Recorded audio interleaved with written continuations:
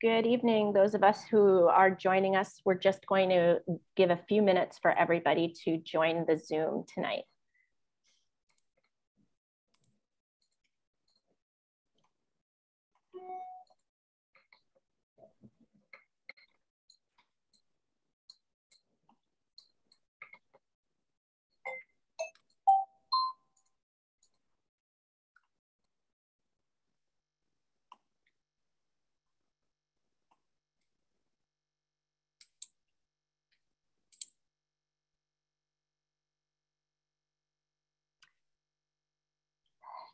Good evening, those of you who are joining us. We're just waiting a few more seconds as everybody comes into the Zoom.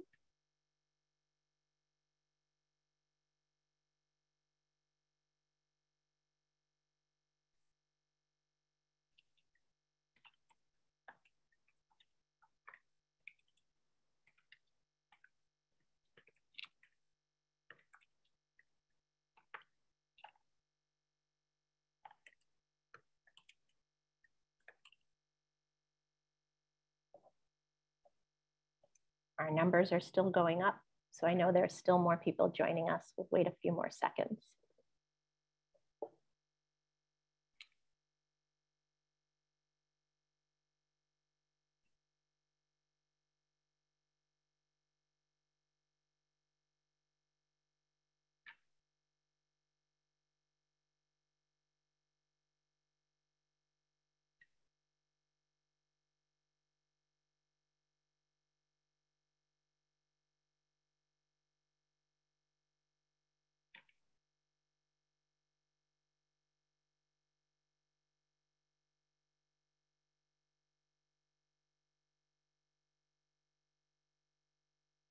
Okay, I think we're going to get started. Welcome this evening to the class of 2026, all of our families and our families of our Discovery Summer Program. My name is Dina Ingram, and I'm the Director of Family Engagement here at Stuyvesant. We are so happy to have the chance for you to hear from our parents, some of our administration, and our students, our Big Sib chairs who are here this night, and they're leading our mentor program for your incoming students. First off, I want to point to our chat. I'm going to put in there the translation line in Mandarin. If you're not already tuned into that line, then please see the note in the chat. And I'm going to pause for a second so our parent coordinator, Miss Natalie Tang, can translate that information.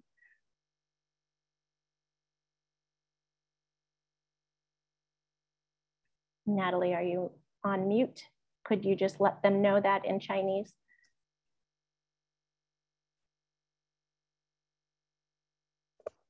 Yes, Dina, I'm sorry. What is the number that they should be dialing in? I'm going to put that in the chat. So give me 2 seconds.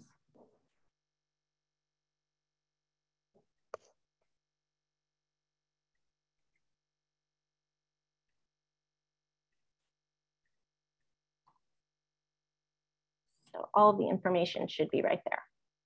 Okay. 你好，谢谢今天你们参加我们这个活动。那如果你需要国语的翻译的话，请拨打929-205-6099，然后那个会议的 ID 是833-5543-1482。会议的密码呢是 KY353S8，是 KY35S8。好，谢谢你们参加。Thank you, Natalie. So tonight we're going to answer many of the most frequently asked questions that we've gotten in advance. And also for those who have not sent question in advance, you can use the Q&A function on your Zoom to type questions. And we're going to do our best to get to as many as possible. And to start off our evening, I'd like to introduce our principal, Dr. Sing Yu. Thanks, Ms. Ingram, and welcome everyone. Welcome to the class of 2026. We are tremendously excited to be welcoming you again. This is a really exciting time. We're closing in on the end of the school year and summer is about to begin. So big congratulations on finishing middle school or close to finishing middle school. Again, that's a big milestone, and clearly you have another one upon you, which would be entering high school. Tonight, we're really delighted to welcome all of you. I know there are going to be tons of questions, and hopefully that excitement will continue to be excitement rather than anxiety, because you are finishing your 8th grade and you're entering the summer, and we want you to have an amazing time. So tonight, you have an opportunity to hear from a variety of our parent leaders, our student leaders, and our staff leaders to answer some of the questions that you may have. Something I really want to stress is maintain the excitement. You've had some touch points with us. You've gotten to see the building. You've gotten to tour the building, see the different classrooms, meet many of our staff, see the amazing kids we have and our families. Where do you get, when you come to the building, you get a standing ovation and tons of cheering and welcoming you in. You have a fan base here, and we're so excited to have you. Tonight, you're going to have some questions answered. And again, we have such an amazing panel of parents, students, and staff who are going to, again, answer the questions that you may have. But please know, there are probably going to be tons of questions that we're not going to be able to answer, but it's okay. You're going to have time. You're going to have the whole summer. We're going to continue to send information throughout the summer, and then particularly as we get closer into the school year. But just know, this is 4 years. This is not 1 year, so 4-year journey. And many of our parents who are tonight that are going to be part of our panels have been doing this for a while because they've had multiple kids at Stuyvesant. So again, they will speak about the journey itself. And you know, when you talk to the kids and ask those questions, you're going to hear the excitement. You're going to hear being surrounded by like-minded students who are both high-performing, hardworking, and just dedicated to being great at everything. And I say that because they haven't limited themselves, and you see that in all our kids, whether it's inside the classroom or outside. They're extraordinary in so many different ways. And that's what we expect when you come to Stuyvesant, that you're going to be pushed to excel and pushed in a good way, because you're surrounded by so many cheerleaders, both inside and outside the classroom, with our parents and our families, and across and with your peers. So tonight, try to enjoy it. Ask tons of questions. We're going to get to as many as we can, but just know this is a 4-year journey, and you're going to have tons and tons of people who are going to be here along the way to help you. We got an incredible Parents Association. They've done amazing work. I am so thankful for the last 2 years that I've been here. We wouldn't have been able to get through these last 2 years without them. They're active, they're excited, and most importantly, they're just kind. And they're going to welcome all the parents, incoming parents, to join the Parent Association. And please do, because we do have an active Parent Association. And students, again, same thing. When you come to Stuyvesant, it's a big place, but every day you're going to make it smaller and smaller. And when you get to know the upperclassmen, please know they're here. They're going to mentor you. They're going to show you the way. And mostly, same thing I said about the parents. They're also very, very kind. They say good morning to me every morning when I get to see them. And again, we have such an amazing community. Our staff are here, and everyone is tremendously excited to welcome you to Stuyvesant High School. So let's have a great evening tonight. Stay excited, and congratulations on finishing your 8th grade year. Thank you, Principal Yu. So you're seeing many faces. We definitely want to introduce you to all of them this evening. We're very happy to have some of our seasoned parents from Stuyvesant with us to answer questions. Both of our co-presidents, who are senior parents, are with us, Ms. Connie Sue and Mr. Alex Shaffrin. We also have Mr. Thomas Yu with us, and Ms. Chandra Metzler, who's a parent that is joining us this evening. Of course, I introduced briefly before our parent coordinator, Ms. Natalie Tang. And also we have our Big Sib chairs, the chair of our mentoring program. We have 4 out of 5 of them with us tonight. And I would like for them to tell you a little bit about the Big Sib program. So Sabiha and Suki, Ava and Effie are with us tonight and going to tell you a little bit about the program. Floor is yours, Big Sibs. I mean, hi everyone, I can start off. As Ms. Ingram said, my name is Suki, or as it says here, Sukenya Ferguson, but your incoming freshmen know me as Suki. I am one out of the 5 Big Sib chairs. And yeah, I'm so excited to work with your incoming freshmen. We already met a lot of them. They're absolutely amazing. And I'll just pass it on to my co-chair, Ava. Hi, so thank you, Suki, for that lovely introduction. I am another one of the 5 Big Sib chairs. Like Suki already mentioned, my name is Ava, and we're all rising seniors to give you a little bit of context, but I'll just pass it on to Efe.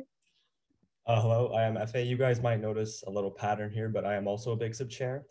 And I am a junior, and I did transition here really smoothly thanks to Miss Ingram and the staff here. And I will pass it off to Sabiha. Hi everyone, my name is Sabiha. I'm also, surprise, a rising senior and a Big Sib chair. We have one more Big Sib chair who wasn't able to be here with us. Her name's Alicia. She's amazing as well.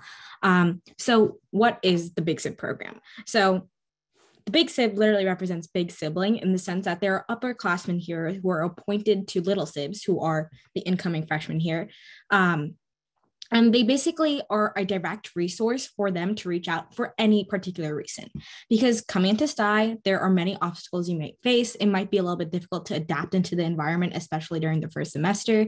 So these upperclassmen always stand as a resource to help out with academic purposes. If you're having difficulty having friends, especially because you're coming from it's a totally different environment, totally different school, or just general like extracurricular help, any assistance that you need, you can reach out to your Big Sibs. So each homeroom has about 5 Big Sibs, but you can reach out to any one part of the program, and they are all kind, all willing to help out and are experienced in such a case because we've gone through STI for 3 years. So I would say we're kind of a little bit experienced in it. So we always stand as a resource, and we can always guide you to other resources such as administration and academic resources for your child to succeed here at STI. So that's a little debrief on what the Big Sib program is. And just to add on one more quick reminder, we are a mentorship program, but first and foremost, we sort of view these Big Sib, Little Sib relationships as friendships. And through your years here at STI, you will form close bonds with your co-Little Sibs in your homeroom. There are about 35 in each homeroom, so you will make fast friends once you have homeroom time. And you will form close relationships with your 5 to 6 Big Sibs in your homeroom. I know for a fact that I still speak to mine, even though they've graduated and they're in college and they're heading on with their lives. So if that worries you in any way, don't be scared. Your freshmen will make friends quick and easy. Right, so just wrapping up what my co-chairs have said, Stuyvesant may have this intimidating reputation of a big school, but what many people don't realize is that we have an even bigger community, and the Big Sib program just stands as a symbol of that community and how everybody is basically in the school to help one another out and just make sure everybody has the resources that they need. And that's just what we're here to facilitate. Yep. And finally, adding on to all of my co-chairs, one very important thing about the Big Sib program is that all of our Big Sibs are extremely like qualified for any other extracurricular that STI holds. So if your children have any questions regarding specific extracurriculars, some of the best people to go to are their Big Sibs. We have an amazing pool of Big Sibs. Even our chairs are so like into the Stuyvesant community. So definitely we have this program is one of the biggest resources that we give to the incoming freshmen. And we really hope that you and your incoming freshmen use it really well. Thank you so much, Big Sibs. We know that you have tons of questions. You've already gotten started in the Q&A, and we have a lot that we have submitted already in advance. Ms. Pedrick, our assistant principal of the counseling department, will be joining us shortly, and she'll also be answering questions. So we'll introduce her when she gets here and let her speak to a little bit about what she does here at STI. Our co-president, Mr. Shaffron, is going to join me in managing the asking of questions this evening. But we're going to be going around a little bit. There are some questions that you've asked that are questions we would pose to our parents primarily, others that we would pose to administration. And we always want to get the student input on the perspective of Stuyvesant, because they're the ones that are there every day, day in and day out in the classrooms. So I'll be leaning heavily on Mr. Yu, Principal Yu, until Ms. Pedrick arrives for the admin questions. But to just get us started, I actually am going to present a question to our PA co-presidents, because we know that they are advertising to our incoming students and families about the busing program that is going on to Stuyvesant, because we did have a question about offering any school buses. So maybe the two of you can speak a little bit to that.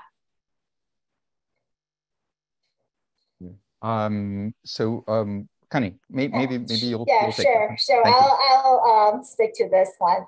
So first of all, I just wanted to make it clear that yes, this school year, we some parents or some students did take school bus from Queens to Stuyvesant High School, but also wanted to make it clear that the school bus is not, we are not affiliated with the school bus company in any shape or form. So I believe this is what I have heard. The school bus company does plan to continue offering the busing service to our Stuyvesant students who live in Queens, who want to travel from Queens to Stuyvesant High School. So if you have any questions, we encourage you to contact the school bus company directly, and they can answer your questions. And I am going to I just sent a text to chat, so you will find the bus company information and also the email, the phone number and the email address in the chat. So feel free to give them a call if you're interested. Thank you, Connie. Anything to add, Alex? No, okay. nothing for that one. I will add from the school standpoint that I will repeat what Connie had mentioned, that the school is also not affiliated with the bus company, that they are a privately held company. So the families that opt into the private bus company, they contract with that bus company. So it's not from Stuyvesant High School or the parent association, but it is out there. And I know that many of you have asked about it. I am going to skip a little, Alex. Sorry to confuse you on the list of questions, but I know that you can keep up. So maybe Principal, you can help us start us out, because I know that everybody will want to chime in on the question of what is the best way to communicate with teachers regarding your student. Yeah, so that's a great question, and one that we really want to make sure we continue to do utilizing various mediums. So whether it's using the telephone, doing Zoom, doing email, we're going to continue to encourage having that communication. We do have parent-teacher conferences that happen 4 times or twice a year over the course of 4 days, but it's important that we're constantly communicating throughout the year. Those are dedicated times, but the one thing that we really want to encourage is that our teachers are going to reach out to you, and the expectation that you'll reach out to them. We want to make sure that we're developing that relationship throughout the entire year, and not just during the various marking periods or at the end of the term. Oftentimes those are a little bit too late. So we really want to make sure we start at the very beginning, get to know our teachers getting to know you and clearly your child, but that communication, we want to start early. And particularly since you're starting in your freshman year, start building that muscle in staying in close contact. Additionally, we utilize a variety of systems. You'll learn more about Talos.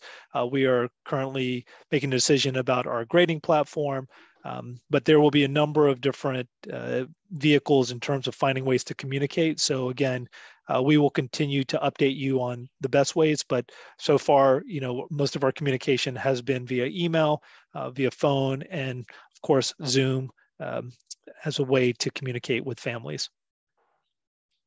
Thank you. I'm going to jump in, and actually I'm going to ask maybe a parent for the same kind of questions. What did you, Chandra, let's go with you.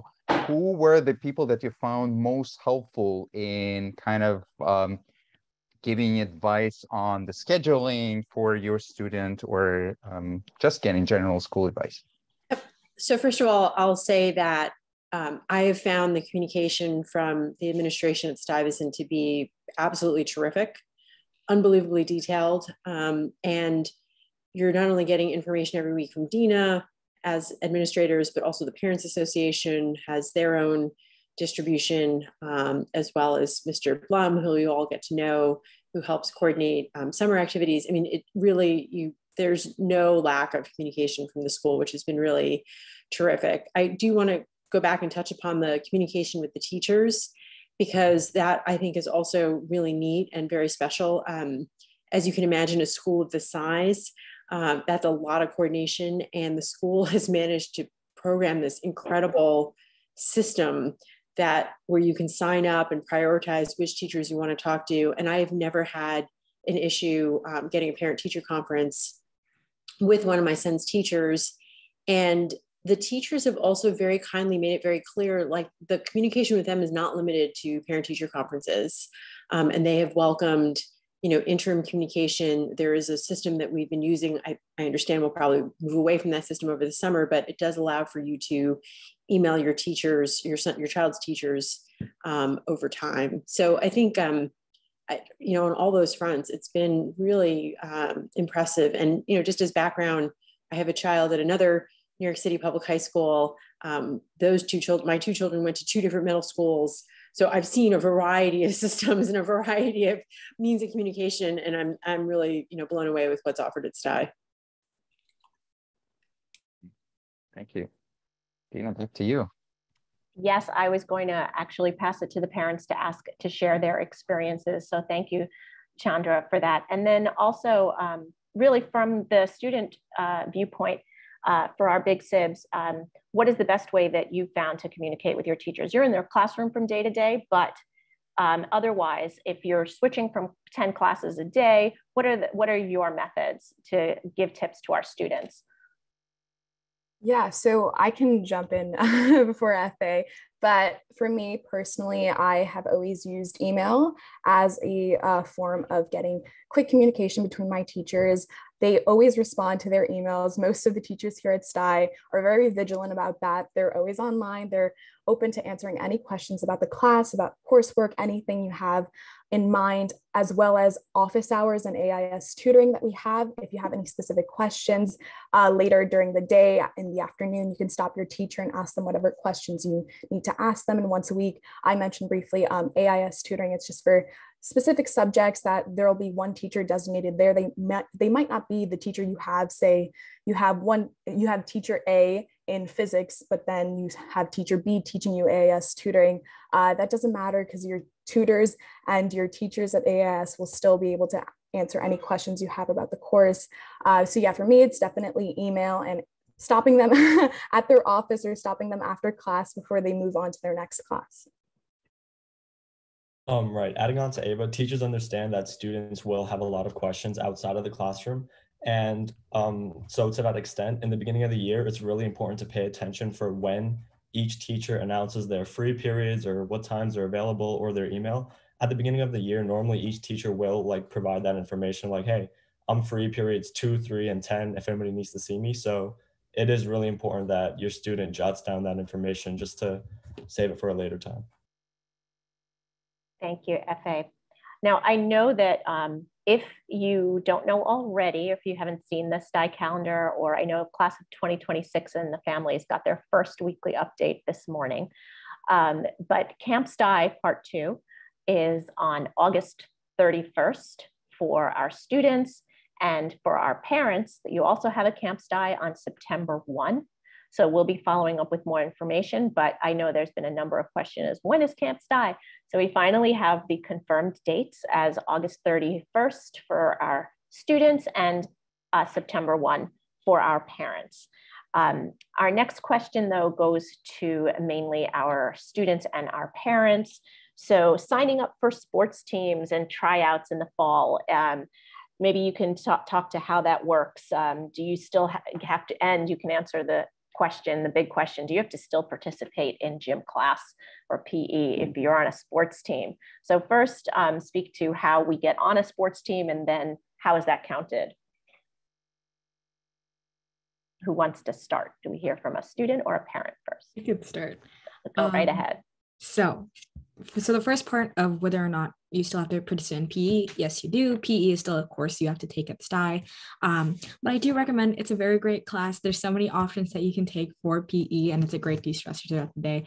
But sports and PE is completely separate. However, you do have the possibility of, let's say you have a 10th free, you can take that off and participate in sports during that period, which kind of eases up on the amount of time it takes sports teams. Now, getting on to sports teams. So there are different tryout seasons for different sports, right? So we have our fall sports, our winter sports, and our spring sports. So fall sports, a lot of the tryout dates start in August. I do recommend to join Facebook, in which we have a Dear Incoming chat, in which a lot of the student groups post tryouts for their specific sports, but there are also various other platforms in which they'll post, and you'll definitely see posters up at school about talking about it. So you just have to stay on the lookout about all this information. It will always be at ease. You just kind of have to seek it out a little bit. But there are 3 different seasons, a bunch of sports to join, and I highly recommend joining. As you're talking about it, one question that there is out there is that, can you try out for multiple sport teams? And how competitive are some of these sport teams are? Do you mind addressing that? Yeah, I could talk about that. So yes, you could try out for multiple sports teams, but the little outlier is that many sports like basketball, football, and baseball, each of those are reserved in their own seasons. Like Sabia said, there's the winter season, the fall season, and the spring season. So of course you don't want to burn out. So it's normally recommended that you try out for 1 sport per season if you're going for triple sports. But the thing is, these sports teams are a fair commitment. Like, you're expected to show up, you're expected to go to practices, you're expected to give up some time. So it's important that the amount of time and energy that's going to be given up to these sports teams is acknowledged, but the payoff is great. So yeah, you could do multiple sports teams, but it's just a matter of timing and balancing your schedule. Thank you, Efe. I'm going to jump to a question that is on everybody's minds. Maybe Principal, you can help, and then we can hear some tips from the students and the parents here. So my incoming 9th grader is concerned about homework load and staying up late to complete it. And then, of course, with the commute, many of them travel to get to school by 8 a.m. And how are we addressing the issues of homework load and time management? So really great question. And I think our students should definitely chime in. I think this is, the last 2 years have really brought to light, again, time management and the overall student experience. And I think you've already heard, not only do we have a challenging academic experience that we want young people to really explore, but a lot of great things happen also outside the classroom, and many of that happens right after school, whether it's through extracurricular activities or through athletics, and those are important memories and important experience for our young people. So one of the things that we did this past year was to examine the homework policy. In the past, we had a 1 hour homework limit for AP classes and 30 minutes for non-AP. This year, we decided to go with 30 minutes for across the board. And again, I think, this is something that we're continuing to evaluate for a number of reasons. One is we want young people to be able to think about the overall experience, to perform well academically, but to also participate in the activities outside of the classroom, and finding that appropriate balance that are going to allow them to be productive students, but also just productive people. Additionally, I think the piece that we're also having to work on with our young people is time management. We do know many of our students are commuting from all 5 boroughs, and again, that's a commitment as well, to come every day, both early to school as well as staying late, and then finding the time to be able to do their homework and keep up with class. So changing the policy to 30 minutes, I think has been a good thing. Clearly, there's more work in terms of making sure that we're consistently communicating with our classes, asking, engaging how the workload, how much is too much or not enough. And again, I think one of the things that's been really encouraging is not only with our PA, but also with our student union. And we do a lot of surveys to try to gauge how things are going. I'll be at the forefront and say this, again, I think we need to do a better job of that and really trying to gauge how our young people are handling, the workload, particularly as we're still coming out of a pandemic. I think there's a lot of things that we've seen and we've experienced over the course of the 2 years. We are fortunate that we're in person and we've been able to get back to some of the pre-COVID activities. But we do know that we need to continue to evaluate, continue to communicate with our students and their families to see if there are other things that we can be doing to encourage a balanced array of both academics and extracurricular activities. And how about our students and even our parents that are with us tonight? Can you share some tips that you've benefited from in managing homework and time? Suki, I know you have your hand up. Want to start us off? Yeah, of course. Definitely. It took me a while to get used to Stuyvesant's workload. Like when I was in middle school, I didn't have to do anything. Like I didn't have to study. I didn't have to do any type of homework. I just, knew everything. And this school is full of geniuses, but that's not the same when we're entering high school. So it took me a while to realize this, but one of the biggest resources I use would be my free periods. I'm the type of person that can't do work at home. And I feel way better in the school environment, utilizing spaces like the library, near my locker. We have designated spots for designated grades. And also just talking to teachers. They have office hours a lot of the time, and we could just go to them, ask our questions, even do our work there. It is very, very just helpful for me to be in the school environment while I'm doing my work. And we can stay in the school until 5 o'clock. If I don't really have anything to do that day, I would stay after school, get some work done, and then head home. So yeah. Fantastic. So I just want to jump in because Ms. Pedrick has joined us this evening, and she is our assistant principal of the school counseling department. And I know she's going to have a lot to add to this subject. So I'm going to jump right in there, Ms. Pedrick. Thank you, Ms. Ingram. So for this particular topic, I'd love to share with our incoming families that we do have freshman seminars, that we have school counselors who push into your child's biology class every other week. And the beginning of the semester, fall semester, we are concentrating on the tips and tools that will help your child to adjust to this new environment, not only high school, but yes, Stuyvesant High School. So we do seminars on time management, specifically organizing your space at home, study skills, overall organization, connections in the school, which has to do not only with friendship connections, but also helping to connect with your teacher, connect with all the various free resources that we offer at Stuyvesant, such as our rating center and our after school tutoring from our teachers to our one-on-one tutoring with Arista. And then in the spring semester, we get into some kind of deeper things, but that first semester is primarily to give your child the tools to be able to help them to manage these items, which will then help them to manage their stress. It's sort of a sneaky way to help them with their stress management. Thank you, Ms. Pedrick. And Ava, you wanted to jump in as well. Yes, thank you. I would just make a final comment. I know a bunch of parents in the Q&A are worried about commute. So to touch upon that and your workload, your commute is ideal for getting a ton of work done, especially if you live like an hour away, like most students do from Stuyvesant. So I definitely take my E-train time to do a ton of work for my classes, in addition to the free periods that Suki already mentioned. And another tip that goes beyond just free periods and commute is really making sure that you put your phone, your laptop in another room if you don't need to use it at that moment, because I know we get distracted with notifications from Facebook or other applications. And it's still an issue that most students, I believe, are dealing with, myself included. So what I do when I go home is I put my phone to charge in the other room and I go straight up to my room and I do whatever homework I need to do.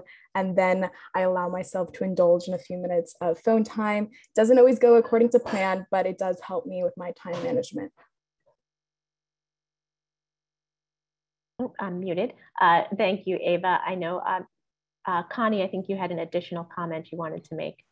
Well, I guess just from a parent's perspective, I would like to suggest that, like parents, if you notice your child is spending way too much time or staying up way too late, just doing the homework, you probably want to talk to them about this. You know, it could be because, yes, there's just too much, or maybe because the child's having some challenges dealing with that particular subject, or it might be because the child is still trying to adjust or spending time on social media, chatting with friends. That I know for a fact that that does exist, like among some of the students. So you might want to, you know, just to make sure that, you know, the child is utilizing the time efficiently. And also, by the way, I do agree with what Ava and Suki said about, you know, how to make good use of time, whether, you know, they're in the school or on the commute. My son did the same thing as well. Thank you. Thank you. And while we're on this topic, and Ms. Pedrick has joined us, many parents are wondering about how the school supports social emotional health of our students. So maybe you can give us a brief overview of our school counseling department. Wonderful, thank you. So something I'm very proud about at Stuyvesant is our low student to counselor ratio. So the national average is about 474 to 1, and we're closer to 274 to 1. So when your child enters Stuyvesant High School, they're going to be placed into a homeroom. That homeroom is associated with a school counselor. We have 12 school counselors who take care of 2 homerooms per grade level. You're going to stay with that school counselor for all 4 years. And then the great thing is, come spring semester, February of your junior year, you're actually going to add a counselor. So your school counselor who's with you all 4 years will take care of the social, emotional, and academic aspects of your child's high school career. And then the college counselor will come in and be able to help navigate through the college admissions process, the tours, all the questions, financial aid, the actual applications, et cetera. So when you count that in, it's actually a lower counselor to school student ratio. Then in addition, at present, we have 2 social workers who work with our students who are available for casual drop-ins or are able to make appointments and have more formal check-ins with one another. And then we also have had, for all the years I've been at Stuyvesant, which is over 10 years now, a relationship with an organization called the Jewish Board, and they provide an in-house licensed clinical social worker to our school. So essentially, you can kind of think of it as being a therapist whose office is located within Stuyvesant. So it goes through insurance. Your child is able to say, okay, every Wednesday at 3:25, I know that I have my appointment with my Jewish Board therapist. And no, you do not have to be Jewish to see this therapist. It's simply the name of their community-based organization. So that's a little overview, I think, of our setup and how we're structured at Stuyvesant for our mental health of our students. Thank you, Ms. Pedrick. Just a quick add-on, specifically for struggling students, what would be the best route? So in the beginning, we do some outreach to our students. We have either the counselors either do little small groups of the freshmen or might come together as a full homeroom. This is kind of pre-COVID times. We're thinking where they might be, we'll have some candy to hand out or sometimes even some pizza parties, but that feels like so many years ago. So hopefully we get that started again this fall where our students are able to come together. So right from the beginning, from Camp Sty on, they're getting to know who their school counselor is, where they're located, how to connect with them, and they can drop in the office anytime. Our counselors are great with email as well. Further, we do have a buddy system. So if for any reason your child stops in the counseling suite to visit with their assigned counselor, but that counselor is perhaps in a meeting or with another student at that moment, we do have a buddy system so that they have someone to speak to no matter the availability of their counselor in that one moment. So please always encourage your child to come and connect. And then you also are able to reach out too. So if you want to be able to contact that school counselor and say, you know what, I'm seeing some changes in my child. And, you know, if you are able to help out in this way or do a little check-in, it could help. Those things are always welcome by the school counselor. Thank you. And I think Mr. Yu, you also had something to add. Right. I just want to quickly add that this is Stuyvesant. It is heavy load, so people need to get used to it. And I think one of the key is to start curbing your activities in gaming and social media time. Those need to get reduced. If you don't reduce it, you will pay for it in terms of lack of sleep or other stressful conditions. So maybe use the summer to start, changing the habits a little bit. So I'd love to just say everybody has to sort of step up their game. Great advice. I'm going to jump with the question about the homerooms. So I guess maybe Casey, if you don't mind talking about what principle or what criteria is used to group the ninth graders into homerooms together. And then a bit of a question for you and maybe to Big Sibs. And are there any activities, like what are the activities that students in the same homeroom do together, if any? Right from the start, you're not only connected with your school counselor through your homeroom assignment, but you're also connected to our awesome Big Sibs. So our Big Sibs are assigned. So let's say you're in, my last name starts with P. So if you're in a homeroom P, you would have Mr. Fiola as your school counselor, and you would have 5 or 6 Big Sibs who are dedicated to homeroom P. And they're gonna make sure that they're helping you acclimate, to understand where the school is, some frequently asked questions. They're going to make sure that you're starting to get that web of socialization going, to be able to have those people who you can rely on and get information from if you're absent, et cetera, et cetera. So that's right from the beginning. And then the homerooms do meet periodically throughout the year for sometimes administrative needs, but other times we do things for bonding purposes, or we get to do both at the same time, hopefully. And then the homeroom again is associated come junior year with your college counselor. So we have tried, maybe Mr. Schaffer is alluding to this, we have tried some different variations on grouping some students together based on various things, or things that are present for us in the moment, maybe switching some things up based on coming back from COVID, but that was not how it was done this year, come September. Thank you. Maybe jumping into another completely different question. So the typical day of a STI student, easy, busy, in the middle. Maybe Suki, maybe you can jump in as try to summarize what it is, and then we're gonna ask maybe a parent. Maybe Connie, you can talk about kind of how it looks to you. Okay, so, well, I have an extracurricular probably every day. So just like saying from that, I will stay after school majority of my time. So I have a first period class, so I would get to school around 8 o'clock. I don't have that long of a commute, so I don't have to wake up that early, but I do get to school around 8 o'clock. I have, my 7 classes, my 7 academic periods, as well as my lunch, also about like a free period. And then also at the end of the day, I would either have practice for my dance team, or I would have a meeting, or I'd have to meet with Miss Pedrick for Big Sibs, also meet with my co-chairs. It'd be something different probably every day, but for the average STI student, they definitely have something after school. And I think just segueing into this, one major thing would be with parents giving these students the leeway to stay after school and do these extracurriculars. It's what makes the Stuyvesant experience so enjoyable. If you're just at school and at home and at school and at home, you're going to suffer. You're not going to be able to make new friends, understand the STI community, be able to like open your network, and also just like build up that list. If you are a parent that's thinking about college, definitely building up that list of extracurriculars. Don't stress too much, but definitely freshman year is the perfect time to dip your toes into every single pool. And then you can dwindle it down as you go throughout your years.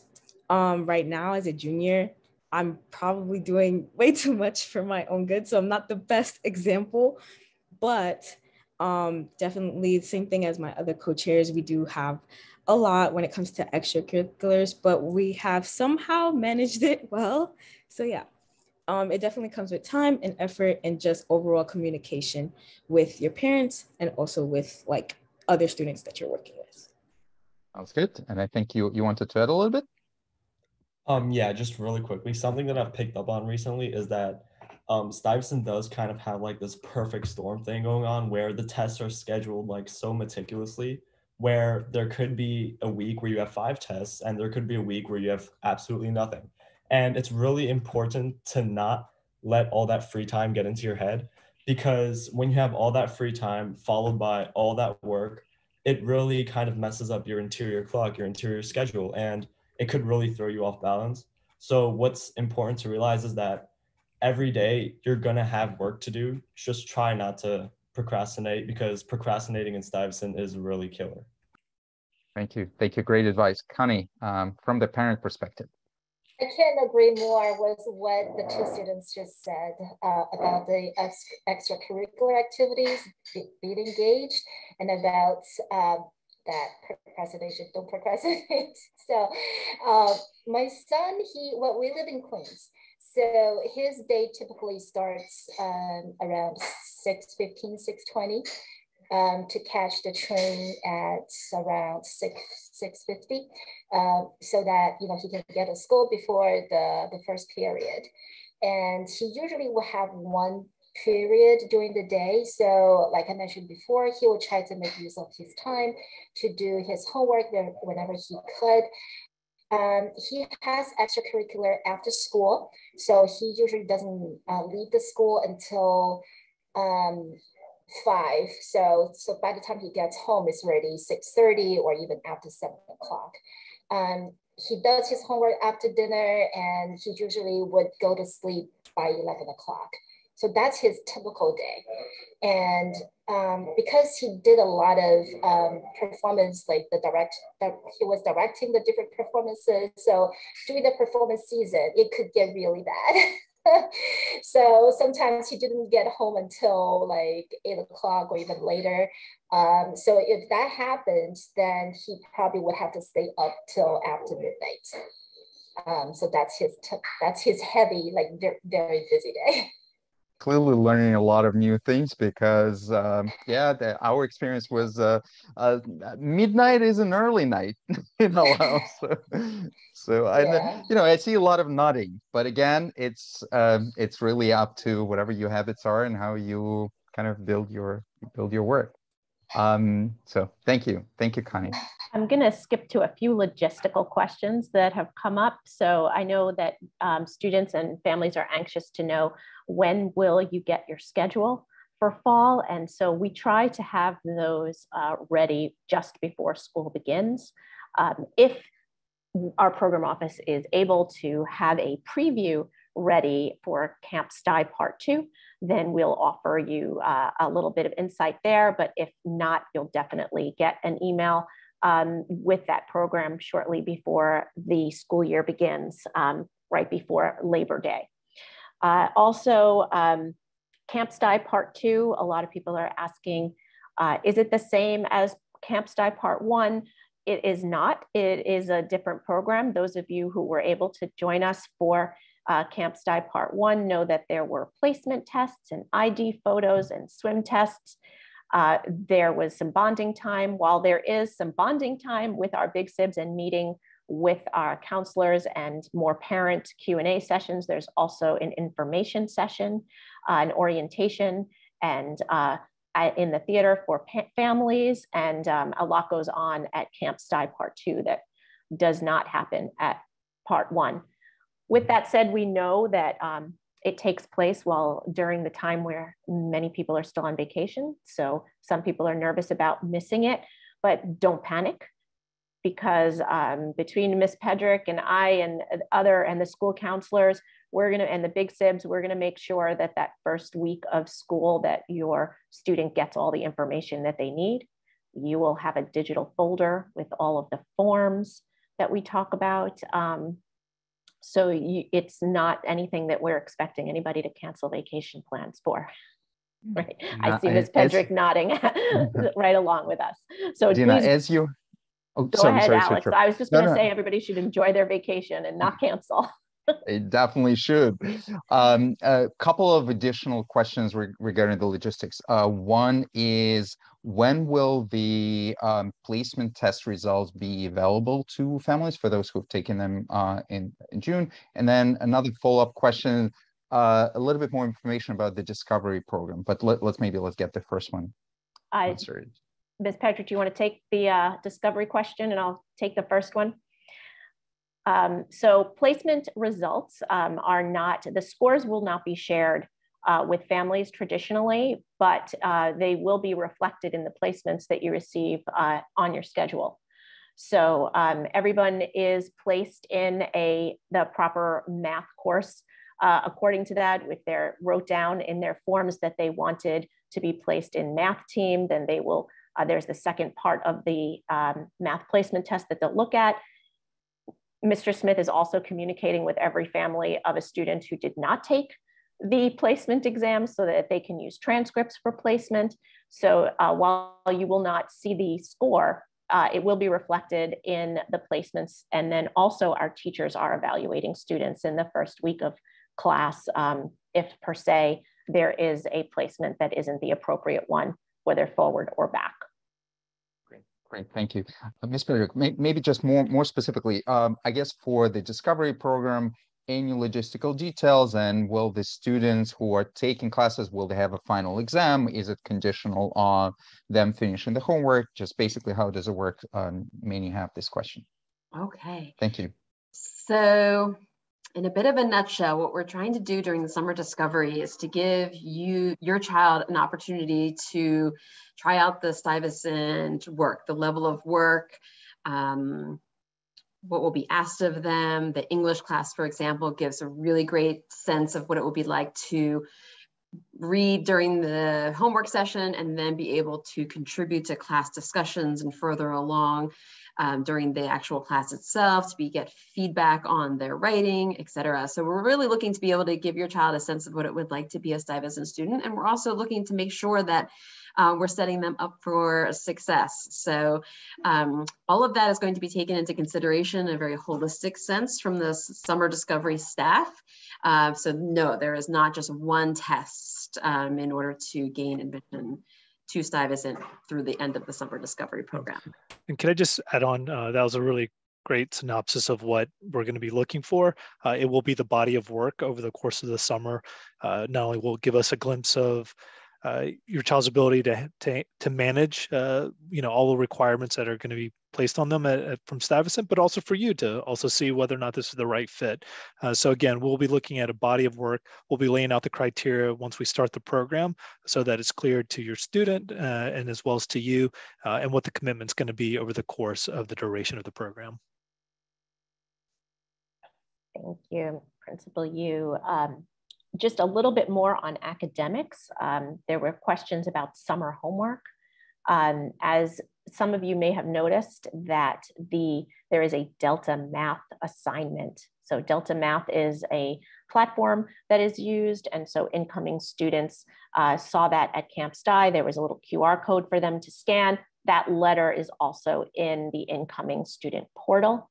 So as of right now, that is the only summer assignment for our incoming students is that summer homework in the Delta Math platform. That's not to say that our librarians work really hard to give us lots of reading suggestions, and while none are mandatory, there is no shortage of fantastic books to read over the summer, and you can find them linked to our school website. The librarians have offered summer reading lists. Great. Go ahead, Alex.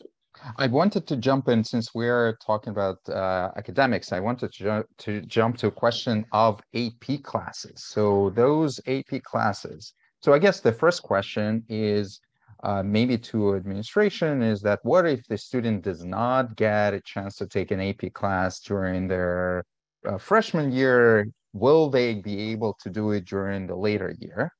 And then I would like to sort of follow up with some questions to students and parents, how they navigated the importance of those classes for college admission and how they kind of managed their workload with it. It's a great question. So let me just start off, and I'm sure there'll be a number of different comments here. you know, one of the reasons why students and families want to come to Stuyvesant is because they recognize there's going to be a challenging academic course load and opportunities to really explore the different subject areas that they're interested in. There isn't a simple answer to this because every student and every family is in a different place. Simply, yes, if you not able to take an AP class your freshman year, you will have opportunities throughout your sophomore, junior, and senior year. Something to take note, freshman and sophomore year is a little bit more narrow in terms of the types of courses because we really want to make sure you have the foundation for all your graduation requirements. Your junior, senior year become a little bit more open-ended, which is also your two toughest years, just in preparation for post-secondary. What I'll say about this is around the AP. Every student's coming from different middle schools, every student's coming from different experiences in terms of what they want and expect from high school. The 4 students that you see here, you know, when they entered, I imagine they would tell you that they were very different when they first started to where they are now. You see 4 confident young adults who've really learned to learn about themselves, their academic abilities, their strengths, their time management, all of those key factors that really are part of the overall educational experience or high school experience. Simply, when you take an AP course, remember, this is a first year college level course. So the course load is going to be heavy. It's also, you know, going from being top of class in 8th grade to then coming here and being surrounded by peers who are equally as talented, maybe even more so, maybe work even harder than you. It's going to be hard not to, you know, judge yourself, which is why, again, part of this exercise is to really think about what do you want to get from your high school experience. And a lot of that is inside the classroom, but also outside of the classroom. You will have opportunities to take AP courses, but I want to be very, you know, open here is that, again, we want to make sure you're ready to take those courses as well, because we want you to be successful. We want you to be able to earn the course credit, but also to be able to take the examination, which allows you, based on your score, to earn college credit. Those are all important factors here. And again, I think that's a conversation that we would want, you know, the student to have with their families, but also with our staff to help guide in making those decisions.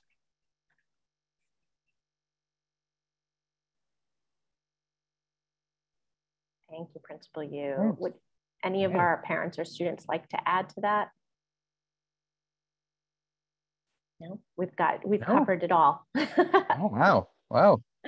We have covered it all. Okay. I have seen a few times in the Q&A, maybe Ms. Pedrick could help us out since she headed our discovery program in the past.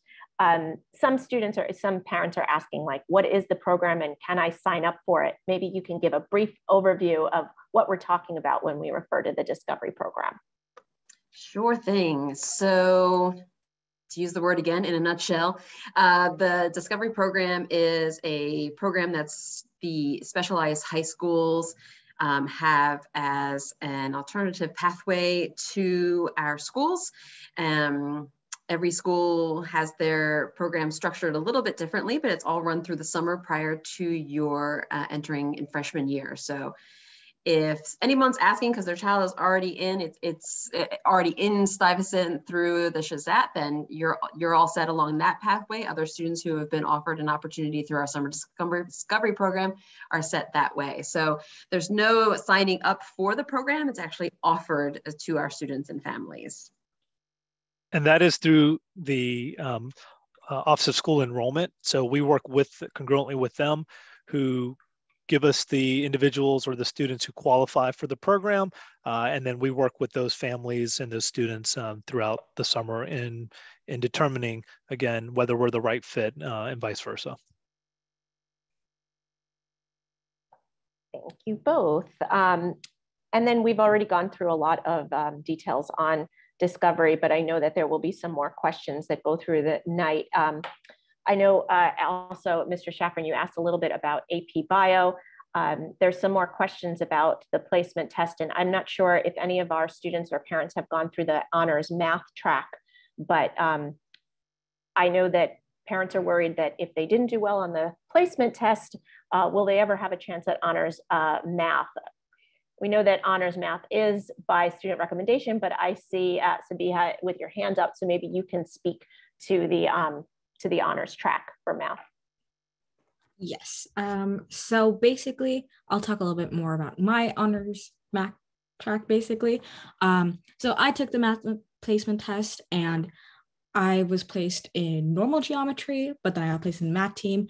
Basically, this placement test, I highly recommend as a great standard for you to introduce what math course you will fit initially, right? But that totally means you can get placed into an honors math class later on, which means, for example, for sophomore year, I was eligible to take honors algebra 2. I decided not to, but that's totally fine. And then this year I'm taking honors pre-calc, or I just finished taking honors pre-calc. So there are definitely opportunities later on the line to take more challenging courses. What I recommend for your freshman year is go by the placement test that's meant to assess your abilities. And I think the program office does a great job at placing you what your right level is. Thank you. Any parents with insight on that? Maybe our PA presidents? I can go quickly on that. My son went through the accelerated math process. I think everybody is trying to end up at a BC calculus is sort of the high end of the math. And then there's the multivariate, which is very challenging. So between all that, I think, so I just wanted to sort of say that it's not necessarily the best to go your highest and most difficult track. And I think people need to be aware that having a very difficult course selection versus being well-rounded and being able to accomplish your work in a very good manner and then have a balanced life may actually be a better choice in terms of life at Stuyvesant. And so being mindful about choosing the most heavy load or most difficult course selection may not be the best route for you, and just keep that in mind when you are selecting your path. Thank you, Mr. Yu. Moving on to the next question, perhaps Principal Yu, you can give some guidance on this. We know that this year was the first year we had an online grading platform through Schedula, but what is the grades and communication system we're moving to? Maybe you can explain where we're at with that right now. Sure. So right now it's undecided. This year we are using a platform called Pupil Path. This is one of the online platforms that many schools across New York City used. And unfortunately, the company had a security breach. So it's been determined that schools will no longer be using Pupil Path for the following school year. So we're impacted by this. There are a few goals here in terms of determining the next platform. One is we want to make sure that it's family and student friendly, but also staff friendly as well. And so, I think many of our staff members have some preferences, whether it's Jupyter Grades or whether it's Jump Rope. There's a number of different platforms that are available. But one of the things that we have to continue to do is make sure we're working congruently with the Department of Ed, particularly around safety and security of all student data. So again, we'll be awaiting some guidance from the Department of Ed to determine which companies and platforms will be allowed. In addition, the Department of Education is also coming up or testing their own platform. And again, we'll continue to evaluate. We do want to stick with one platform. I think it's much more streamlined for students and for families, as well as for the staff. And so we really want to make sure that we can meet the needs of everyone as best as we can. Our hope is to have the determination sometime in midsummer, if not sooner. Thank you. Okay, thank you. I wanted to jump in with a question back to sleep pattern of STI students. So that's a question to Big Sibs. What time do you usually go to sleep and how much homework do you have per day? I know, broad question, but it would be great to get an answer from each of you. Personally, I make an effort to sleep before 11, but if I have an exam the next day or in 2 days in advance, I'll do whatever I have to do to make sure I'm ready. But normally it's 11 p.m. I'm in bed. Thank you. I could go. The thing is, I am a morning person and I have a long commute, so I have to wake up very early, around like 5:30ish, sometimes a little bit earlier, depends. So I generally, like, let's say I have a normal amount of homework, I'll sleep at midnight, but there are nights where I might have to go in later, might have to have a cup of coffee to keep me awake.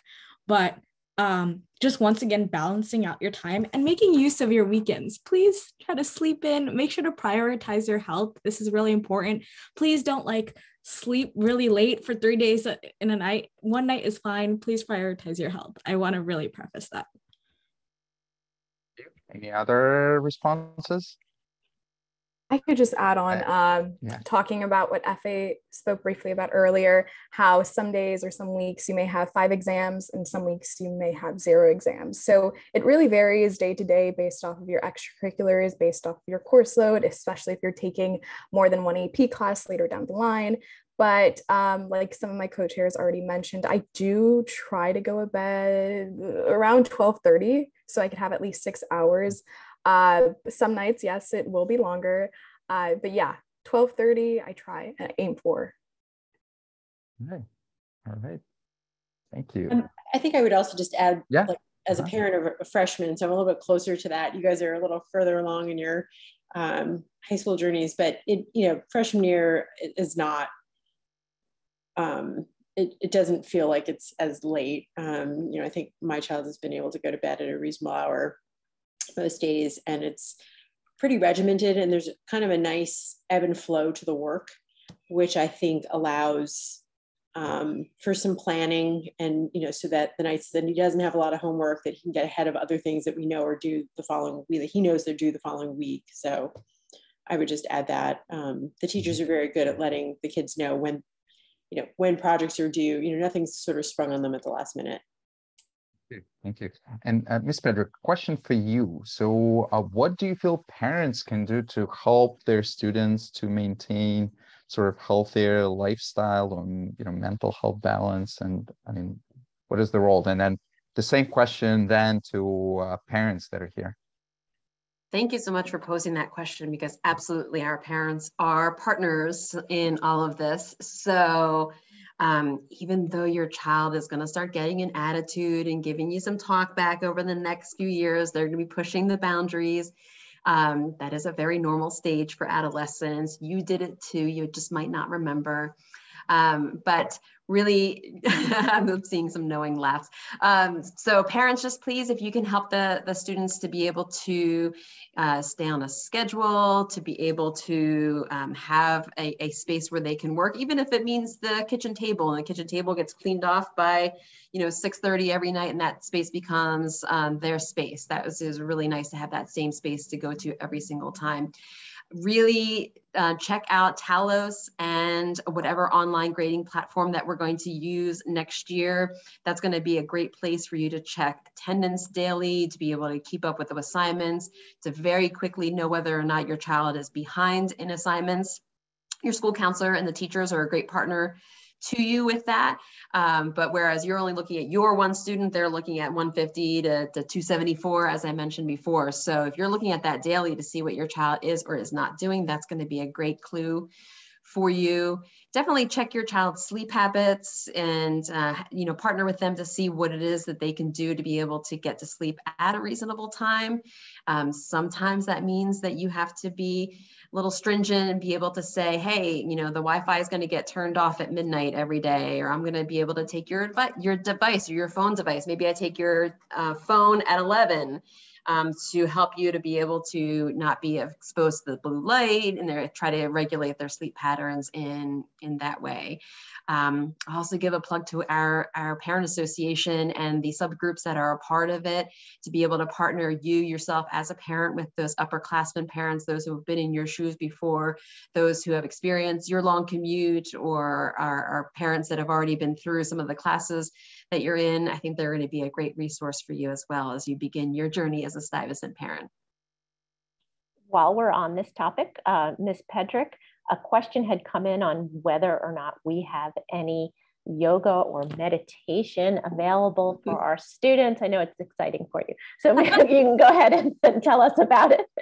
Yes, so not only does our phys ed program offer a variety of outlets for your child physically, yoga is one of those. So we have on one end of the spectrum, you have yoga, on the other end of the spectrum, you have like boxing and spin class. So we run the whole gamut there.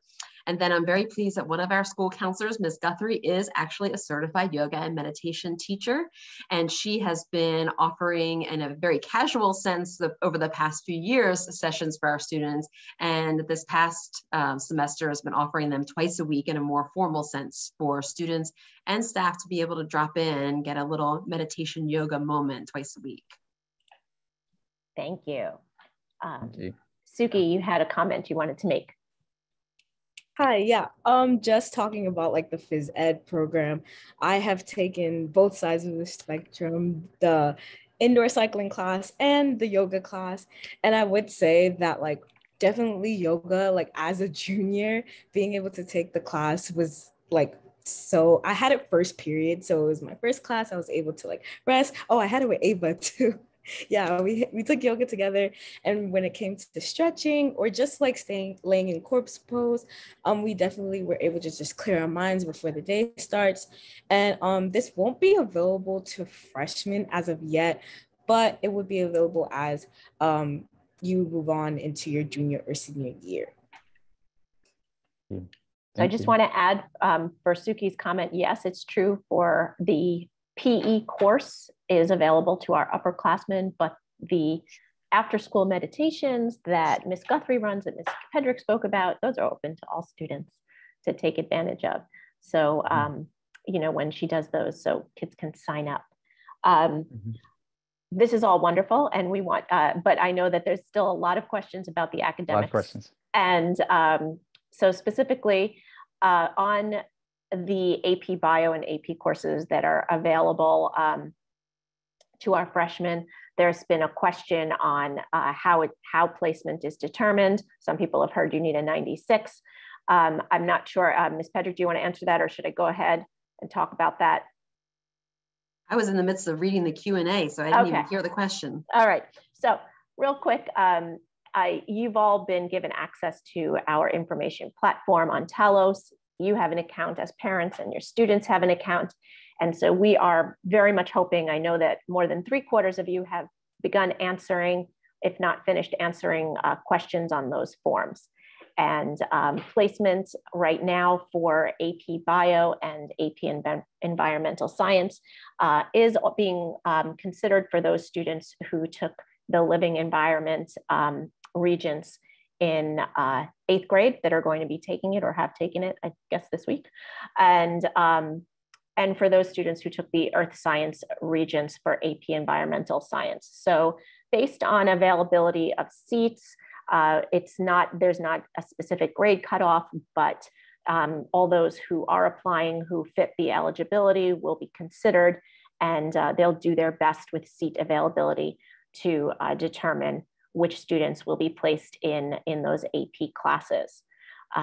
Mr. Yu, is there anything that you would like to add? Yeah, and you know, this was from an earlier question, and like, will there be other opportunities? Yes, there will be your junior year as well to look at AP biology. So there are other opportunities, and I think again we're going to do our very best once we get all the placement scores. And you know, again, I know many students will be taking the living environment regents. So again, best of luck on that, and then we'll continue to update you based upon more information as we get it. Thank you. Thank you. If you don't mind, Dana, let me jump in with the technology question. So I guess the first question is that do students bring their laptops for classes? And in general, what are the technology phone rules at Stuyvesant? Do we want to start with the students talking about what takes place in their class, and then we'll contribute on the what our policies are? I mean, I can start off. I use my iPad in my classes with my Apple Pencil, but you have to talk to your teachers when it comes to using these electronic devices in class. Not every teacher is going to be like willing to, or would just rather use a notebook. I'd say in freshman year, there are some times where there are projects within the classes where they would want you to bring in your electronic devices. But other than that, I don't remember much from my freshman year where we really needed to bring in laptops on a day-to-day basis, but it's different now that I'm a junior. And also just regarding the overall like rules with electronics, there are designated spaces where we can use our devices. What we cannot use are headphones. We cannot have headphones anywhere in the building. For safety reasons and just being able to listen to announcements. But you can actually use your device anywhere as long as you're not making a distraction. And there's also school Wi-Fi that you're able to sign up for on Talos. Yeah, just one final note. In addition, you don't have to feel pressured into bringing your laptops or your iPads into school every day, because Stuyvesant offers our wonderful library with a bunch of computers for you to use during your free periods. And we also have printing stations. So if you don't have a printer at home, or you just forgot to print something the day before, you can go to the school and it'll be right by the bridge entrance, and you can use the laptops there as well. So you can bring your laptops and computers, but don't feel pressured into doing so. So I'm going to offer a little guidance on that. We do have technology at Stuyvesant, and we do our best to provide technology to students who do not have any technology at home, need qualify for it. We do have carts on many of the floors in many of our departments. So when a teacher is giving perhaps a special lesson or an exam that needs devices, they will check out a laptop cart. So we're not asking students to bring in their laptop for that class. A teacher would go and check out a laptop cart. That said, we would love to be, but we are not a one-to-one school. So we do not have, we're not Title I school-wide, so we don't have devices to give out to every student. But we do our best to keep up with the technology needs. And Suki is very accurate that you can use your laptops in designated areas and do your homework after school and everything. But as for inside of the classroom, only those students with assistive technology as part of their needs already written in their either 504 accommodations or an individualized education plan would be able to use them unilaterally in a classroom. It would be at the teacher's discretion. And I do believe that Mr. Yu, you had something you wanted to add, or was that in the chat from before? That was before. I think everyone's gotten to it. Okay, great. All right. Anybody else have anything to add to that? If not, I'm going to jump to the question where the parents, and I know there's going to be a lot of different views on what's the out to lunch policy, because we are very special at Stuyvesant. So who wants to talk about the out to lunch policy? No one. Miss Pedrick, tell your great joke. I have a joke that's been honed all these years, which is that this daily phenomenon happens at Stuyvesant, which is that we have students who leave for lunch and then they come back every single day. It's absolutely amazing. Our students want to be coming back to school. They want to be part of the afternoon classes. They want to be part of the afternoon activities. It's really wonderful, because I worked at another school prior to Stuyvesant, and that would not have been the case. If we let them out, we wouldn't see them until next Tuesday. So with that being said, one of the reasons that we love to be able to have the freedom to have our students be able to leave to get some fresh air, we are so fortunate to be in a really lovely neighborhood. So not only does it feel safe, but it also has beautiful views of the Hudson.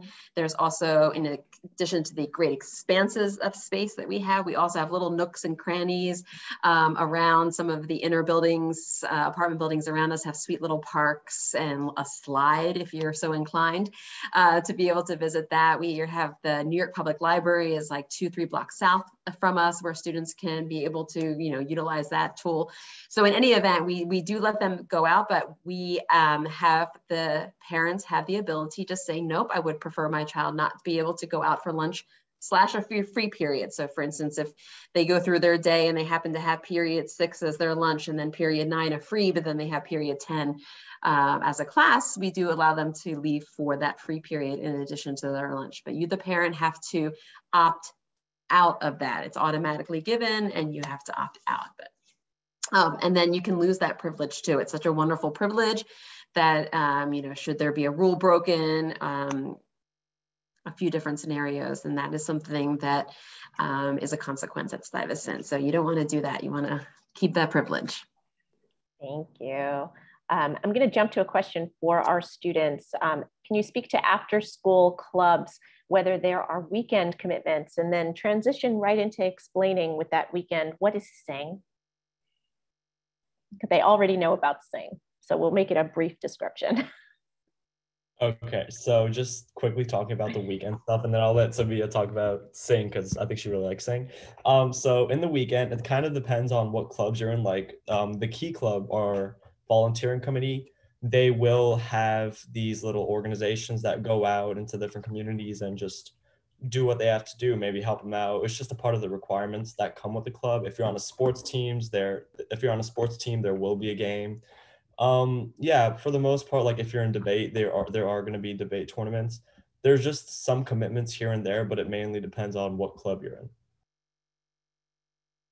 And then Sing. So Sing is a completely student-produced show in which the students from each grade, so there's just sophomores and freshmen, juniors and seniors, in which they basically, I guess you can say, compete in producing a whole production. So from writing the script, writing the songs, composing the songs, makeup, art, media and memory, which Ava was part of, like all these different crews, dance crews. So all these crews are made by the students, and during a weekend, I believe it's Thursday, Friday, and Saturday, we get to show the entire Stuyvesant community, in which alums come, parents come, staff come, all students come to support their fellow peers to see these productions. And it's an absolutely wonderful weekend. And it generally happens around like for a month and a half during the March time era. Thank you. Something that is really close to my heart. My son's been really part of it from day one for the 4 years. Loved it. And my oldest son done the same thing. So he was also quite involved. Question about the uniforms. So other uniforms, how can you get them? How much do they cost? I guess it's a question probably to the admin.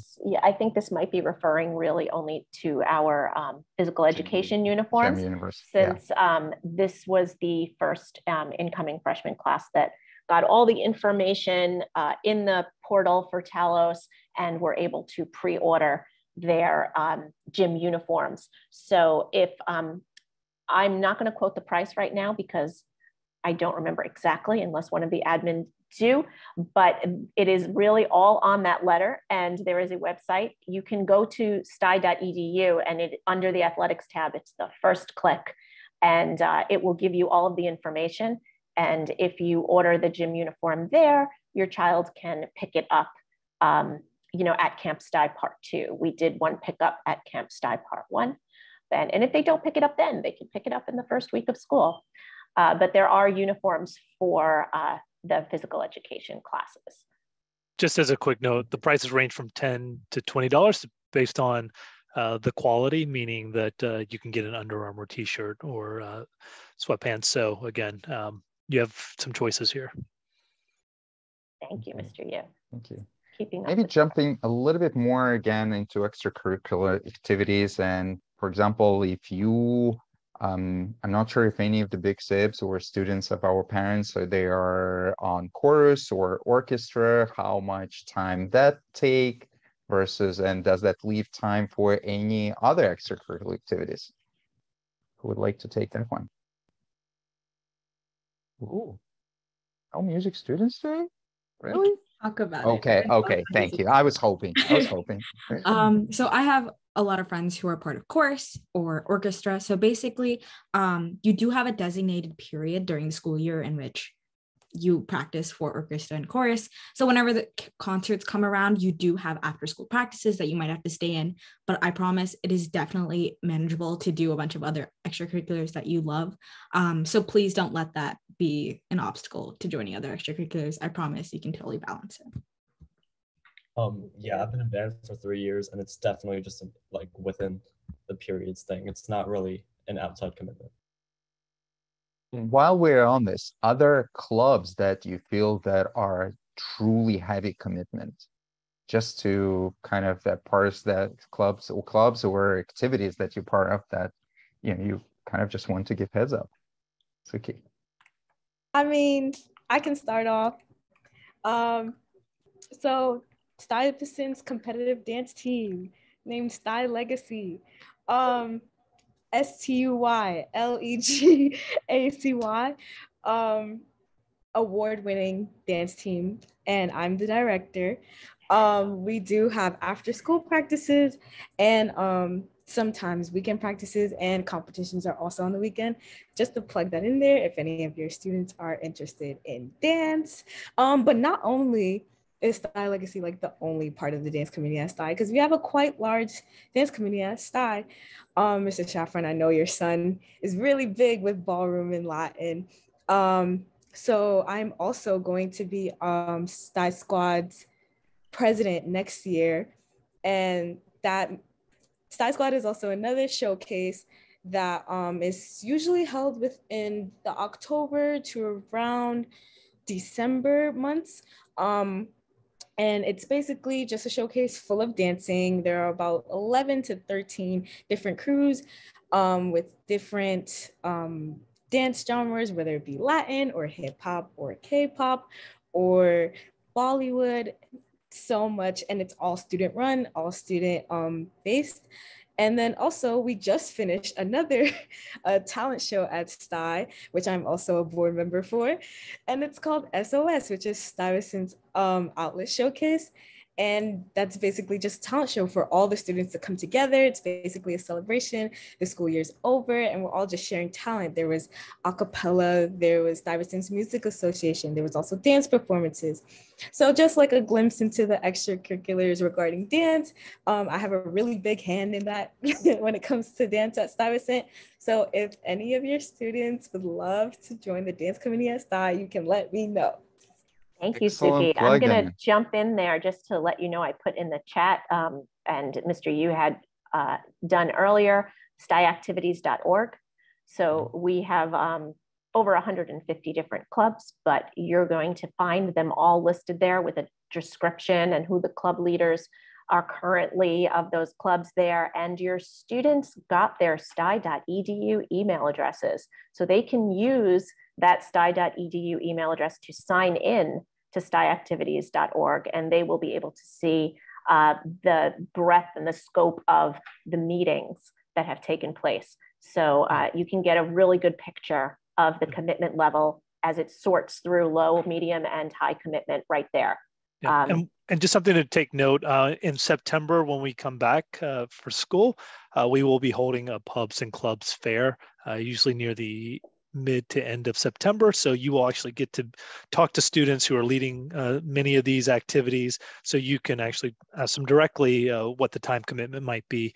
And we would encourage you to participate not only in the fair, but also finding a club or activity. You know, again, this is a really great way to get connected with other students.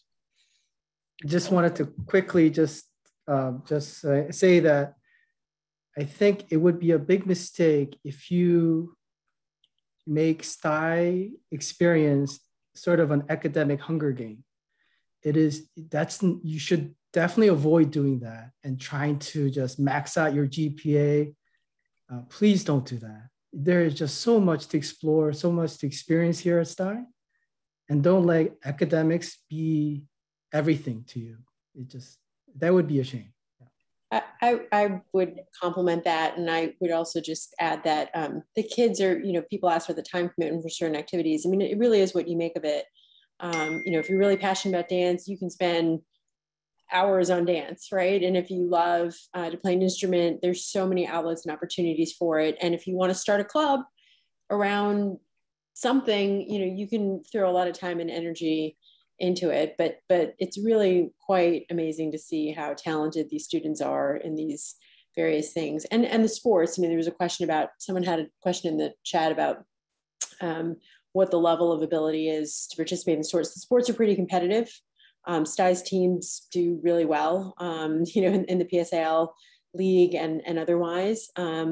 But, you know, it depends on the team, and it depends on who shows up. And so, for example, my son was able to be a walk-on onto the ultimate Frisbee team this year because it just so happens that they lost a lot of sophomores and they had room on the team. So, you know, I wouldn't discourage anyone from trying out, but the teams are very competitive and quite good. So just bear that in mind. Can I just add one last thing? You know, all of our panelists here, I mean, what you're hearing from them, I just want to echo something that Mr. Yu just said. Particularly, that's really important in your freshman years to get connected to the community. We are a very large community, more than 3,300 students. We're a very large building, as you witnessed when you took the tour. And the students who've really acclimated are the ones who found that connection fairly quickly. All of our parents who are on here have young people who are highly engaged. And that didn't happen just senior year. That happened starting freshman year, where you're finding, you know, the places that you really want to connect with. And the 4 students who are here as well, I mean, they're active everywhere, not only in the classroom, but outside the classroom. And I would say the overall experience of Stuyvesant, at least when I talk to kids, I think it's already understood that the academics, that's not what they talk about. They talk about everything that makes Stuyvesant really unique, which is the leadership, the different connections that they have with one another, the opportunities to really unveil their talents. So, you know, just really want to echo what Mr. Yu said and all our parents. You know, this is a great panel of students and families who've really encouraged that. And it hasn't been a Hunger Game, or at least I hope it hasn't been for them in respects to academics, because they've really showcased what it means to be a Stuy student, which is to be well-rounded in a number of different areas. Thank you, Mr. Yu. I just want to jump back to the PE, because I'm not sure that any of our students had the opportunity to take a swim class, or if we were remote at the time. But there are a lot of questions about that swim test, and you know, when do they find out, and what happens in the class? And did any of our students get to participate in a swim gym course? Okay, Suki. So, and Sabia, hold on 1 second. Just want to make the point that if your child did not pass the swim test, they will be scheduled for 1 semester of swim gym. It's only 1 semester to meet the requirement for the Stuy endorsed diploma. And many of our students who take it enjoy it. And maybe the 2 of you can give your experience with the swim class. And there's one quick question that I'll answer is, if you take a summer swimming class, can you retest or test out? No. Everyone will take the swim test, and there are makeup dates in the fall, but it is based on our swim test. So your swim class is fantastic, but it will not place you out of swimming unless you pass the swim test. But please give your experiences, both of you. I'll take it first. Okay. I actually loved swim gym because prior to that, I didn't really swim much besides like a little paddle. That's the most I knew. But I promise, don't be scared. The swim teachers are amazing. First of all, they generally do want you to learn how to swim, and your peers will be helping you out too. There are often some seniors and juniors that decide to continue taking the swim as a gym course, and they already experienced in swimming, and they can totally assist you while you're at the pool. I promise it's a worthwhile experience. Will your hair be a little wet after the class, and you might show up to bio with a little bit of wet hair? Yes, but I promise it is a total worth it experience. Oh, also, I know if you are self-conscious of being in a class with females and males, or anyone of any other identifying gender, there is at least my year, I had an all-female class. So therefore I felt really comfortable in that class by having other people with me of the same gender, and I felt comfortable. So that is totally an option. Please don't worry about that. I don't really have much to add on. Savia said a lot. Yeah, definitely. My swim gym course was cut short because of COVID, but even then, I still learned a lot about just gaining proper forms, being able to swim, and now I can actually swim. So it was a very helpful class. I'm glad it worked. I'm going to jump with question for Ms. Fedrick. Have you had any bully incidents at Sty and how the school handles those? Thank you, Mr. Shafran. So yes, I think every school across the world has incidents of bullying on a degree of how the severity of it. We take these situations very seriously at Stuyvesant. We want Stuyvesant to be a place where you feel comfortable with your child going to school every day, and that your child feels very comfortable and safe and able to concentrate on their academics and their social and extracurricular life without having bullying being a part of it. One of the most wonderful things about Stuyvesant is how diverse we are, and there's so many different categories of that diversity, whether it's from the different 5 boroughs, whether it's race, religion, socioeconomic. So we celebrate those things. We are an inclusive society, and we want every student to feel comfortable. So should your child experience any bullying, these days, a lot of that takes place online. It is one of our freshman seminars that we talk about social media responsibility for your child. So another item that you can do as a partner with us is to be able to monitor your child's social media usage and what they post, and help to keep them aware that things that they post stay forever, even if you think they're only temporary. So please continue to spread positivity throughout the social media. And if your child does feel that they experience it, even if they are just a bystander, we encourage bystanders to speak up as well. Come to their school counselor, come to me, come to Ms. Ingram, the principal, or our assistant principal of safety and security, Mr. Moran, and we will investigate thoroughly. Yeah. And I think Principal, you had something to add. Just want to add on, and I mean, I think you heard it from all our parents as well, and you heard it from Ms. Pedrick. You know, again, I think social media has completely added a different dimension to the different types of discourse that's happening, whether it's happening amongst young people, whether it happens with adults. I think what you're seeing across the country is the level of discourse that we all need to be able to take a moment to think about the things that we're expressing. The beauty at Stuyvesant is we have a very intellectual community. So we're not going to always agree. Oftentimes we don't agree. The question is how we express that disagreement, how we express our understanding or openness and trying to understand. Our students really have been at the forefront of so many different areas of just, again, whether it's identity, whether it's inclusivity. Again, Stuyvesant is often the proxy for many of the issues that are present, whether it's equity, whether it's race, and our students have been at the forefront. They've had those difficult conversations. And what I would say, as a point here, one of the things that we want young people to do is constantly think about the decisions they're making. And that takes a lot of courage. It takes a lot of courage to bring those points up. It also takes a lot of courage to listen. And particularly when you may not have been exposed at home or in any other area besides school, you see that across Stuyvesant. We've had a lot of different political conversations. We've had a lot of different racial conversations. And I know it's not easy. I've experienced it. I've seen our students experience it. But they're modeling to us the way that we want discourse to happen. We got to continuously do that. And again, I think the biggest piece is, we get to see this kids when they're at school from 8 to 3:30 and after school. We don't get to see them when they're at home. And a lot of those things happen when they're, on a device.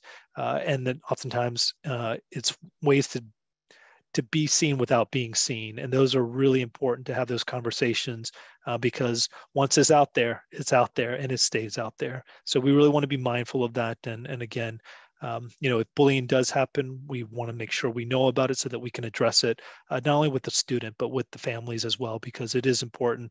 We are an inclusive environment. And again, we really want to celebrate the diversity that makes Stuyvesant so unique.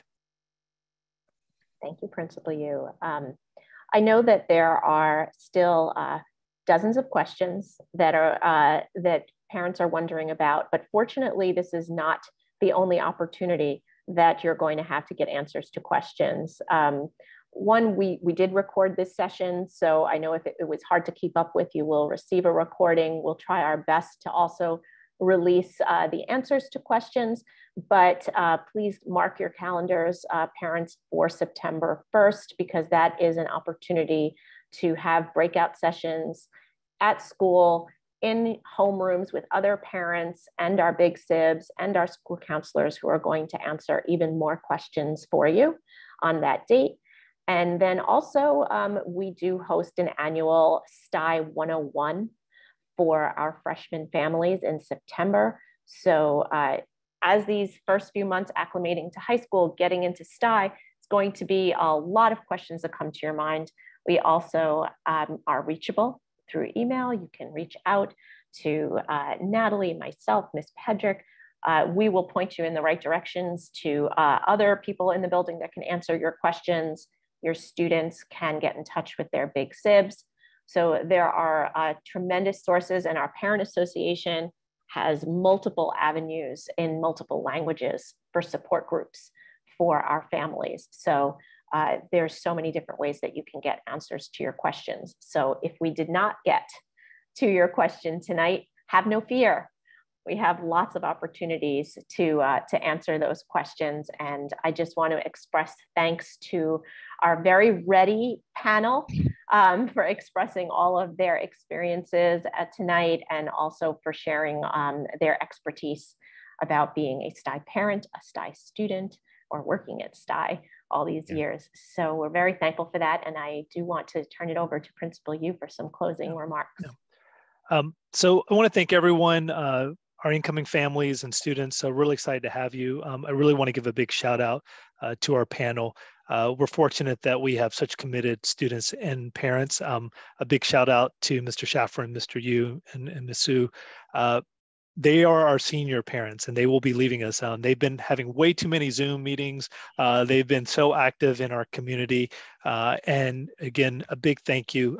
We see all of the work that they've left behind. And Ms. Metzler gets to continue to do that work and build on that. And she's been tremendously active. But the 4 parents that you see here, this is not a one-time thing. They've been doing this for quite a while. I've been so fortunate to be in all those Zoom meetings and then now face-to-face. And again, their commitment is the example that I'm hoping parents all across the city can follow. Their commitment has been second to none. I feel very, very privileged to have worked with them, but to see their leadership.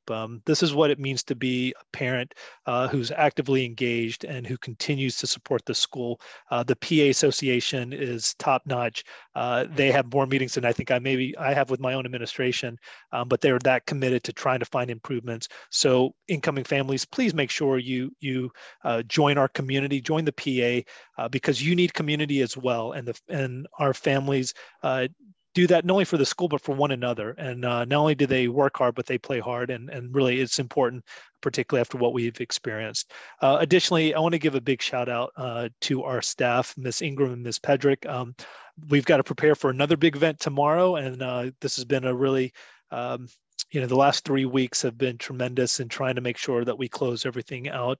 And none of this would happen without their hard work and their leadership in working with our entire staff. And of course, and the most important, our 4 student leaders, our Big Sib leaders. I think when you see the 4 of them, I think there's a few things that I really want you to walk away with. One is just look at the diversity in the 4 of them. They're all very different, but they share a commonality, which is that they're committed to developing themselves and one another. I think, when I get to listen to these sessions and hear them speak, again, I want to just preface this, who they were starting their freshman year is not who they are now, and then who they will, continue to be in next year.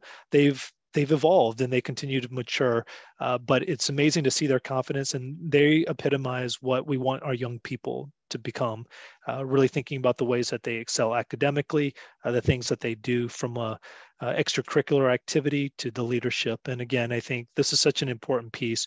This is all around decision making. And as Ms. Pedrick jokingly said, our kids come back after lunch, and that's really important. I don't take that for granted. And they come to school every day. I don't take that for granted. And so if there's anything that I can encourage all our families to do, yes, that dissonance between comfort and discomfort, we all have to find that balance. But the biggest thing is encourage your young people. They've done extraordinary work under these past 2 years. I don't think any of the adults in here could ever say that we experienced what our young people have experienced. They've shown a resolve, a resilience. I cannot wait to congratulate our class of 2022, because their last 2 years have been just that. We're fortunate that our rising seniors will get in person and be able to really close out. But again, families and incoming students, take a look. This is what Stuyvesant's about. We are excited to have you. We're excited about what you're going to contribute. We've got a high bar that's been set by this panel and many families and many students. So I hope you're ready for the challenge. We're excited to have you. Have a great summer, and congratulations on finishing this current school year, and let's get ready to go. Thank you, Principal Yu, and everyone. Wishing you a good night. Thank you for joining us tonight. See you soon. Thank you.